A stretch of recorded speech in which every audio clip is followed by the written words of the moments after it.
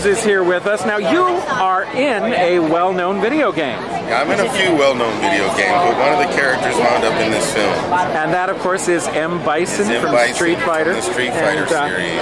It may interest you to know that in the press materials, they describe you as the unforgiving world dictator. Yeah, that would be me.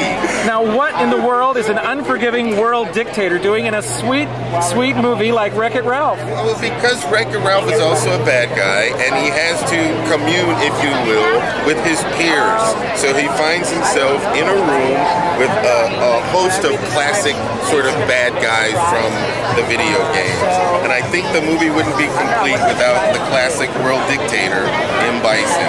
Even if he doesn't say much, the fact that he's there says a whole lot about him as an icon and about Wreck-It Ralph as a bad guy.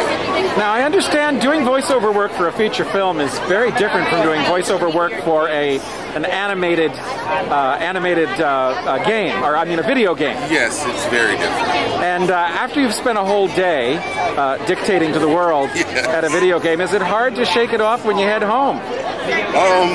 No, it's not. I'm so grateful to have the work, and usually by the time you're done screaming and yelling and major punches and psycho crushing, it's time to go home and take a nap. And so in this movie, though, you got to do more dialogue, true? Just a little more, yeah, just a little more. There was no fighting for me in this film, which is definitely sort of a twist and turn for M. Bison, to not to show up to fight anybody, but to help and to be of service. So I think it's a classic twist. I'm counting on the series, on the next version, where he gets to do more and actually make it to fight somebody. Okay, well, we will look forward to seeing another side of M. Bison here in Wreck-It Ralph. Thank you. Thank you. Thank you.